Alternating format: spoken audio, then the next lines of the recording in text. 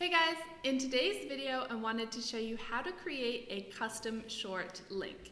If you're new here, my name is Louise of SolopreneurSidekick.com and I put out new videos every Tuesday and Thursday to help you grow your online business. So if that's something you're looking to do, make sure that you hit subscribe. Alright, let's get started. So let me give you an example of when you would use this. I recently did a promotion and I wanted to lead people to this page. But as you can see, the link up top here is quite long. So instead, I shortened it and I created this link down here, which is much shorter and easier to remember. So all people need to do was go to bit.ly/live round and they would be led to this page instead. So the way that you're going to use this is you're going to use a tool called BitLink. So all you need to do is go to bit.ly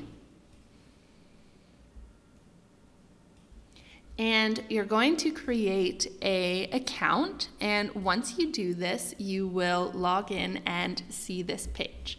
Then to create your own link like this, you're just going to click Create BitLink and then you're going to paste in that long URL. So let's say you wanted to share a page on your website, but it was particularly long. I could grab that link, paste it in here, and then click Create. Okay, and then all you need to do is customize it right here. So for example, if I could make it even shorter like that, that would be great. This might be taken though, so try and click Save. And yeah, there's a chance that it might be taken, so you might need to get a little creative here. Let's try this. So finally, once you find one that works, just X out of this. And now you can just share that short bit link and it's going to redirect to the page that you want it to go to. So let me just show you that. I type that in and instead it has redirected to this longer URL. So this is just a quick and easy thing that you can do to make it even easier for your customers to know where to go. And that's it. It's super easy.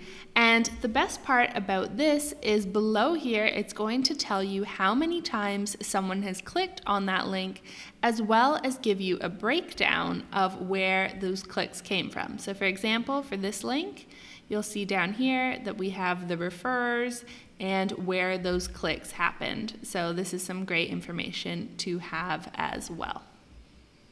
And that's it.